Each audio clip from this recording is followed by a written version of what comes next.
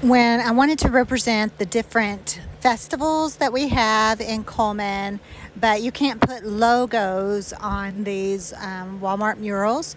So I thought I was quite clever in the signs that I did to represent the festivals without copying their logos, just implying what they were. Those of us from Coleman know about the Strawberry Festival and Sweet Potato Festivals and Rock the South. And here I'm doing the crowd for all these festivals, and that was a good opportunity to unify the colors of the mural and to make sure to get different body types and skin tones into the mural. And of course, I focused on that with the graduates in the foreground of the mural. Also, it was such a good opportunity to do this.